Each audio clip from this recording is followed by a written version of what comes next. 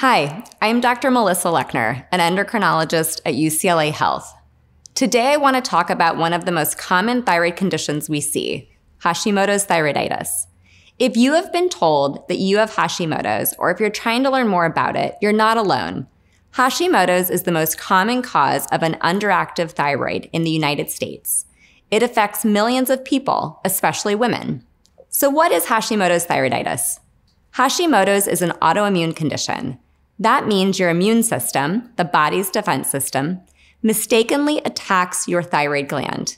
Over time, this can cause swelling and damage. As a result, your thyroid may slow down and stop making enough thyroid hormone. This leads to a condition called hypothyroidism. Hashimoto's usually develops slowly. At first, many people don't notice anything wrong. But as thyroid hormone levels drop, you may start to feel tired, gain weight, feel cold, or notice dry skin, constipation, and even mood changes like depression or brain fog. Some people also notice hair thinning or changing in their periods. We diagnose Hashimoto's with a blood test. We check your TSH levels first. TSH is a signal from your brain that tells the thyroid to make hormone. If your TSH is high and your thyroid hormone, called free T4, is low, it means your thyroid isn't working well. We also check for thyroid antibodies, such as TPO antibodies, to confirm that it's Hashimoto's. A common question I get is, do I need treatment? The answer depends on your thyroid levels. If your hormone levels are normal and you don't have any symptoms, we may just watch and check your levels again over time. But if you have signs of hypothyroidism or your labs are abnormal, we usually start treatment. This means taking a daily pill called levothyroxine. This is the same hormone your body makes naturally, just made in a lab. It's safe, it's effective, and once we find the right dose, it usually restores normal thyroid levels. It's important to know that Hashimoto's is a lifelong condition, but with regular checkups and the right medicine, it's manageable. Many people live full, healthy lives. Some patients ask about diet or supplements. There's no special diet that cures Hashimoto's. We recommend eating a healthy, balanced diet and making sure you get enough iodine and selenium.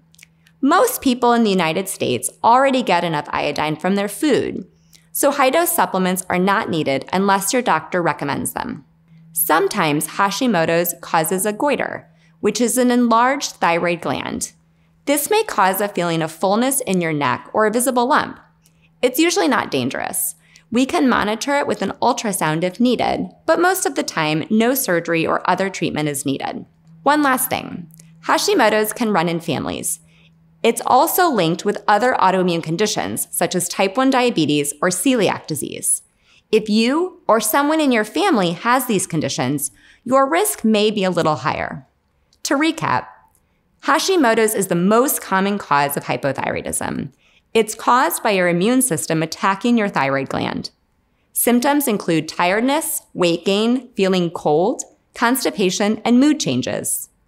We diagnose it with blood tests, including TSH, free T4, and thyroid antibodies. Treatment is usually a safe, daily pill called levothyroxine. Hashimoto's is lifelong, but manageable with good care. A healthy diet helps, but there's no cure.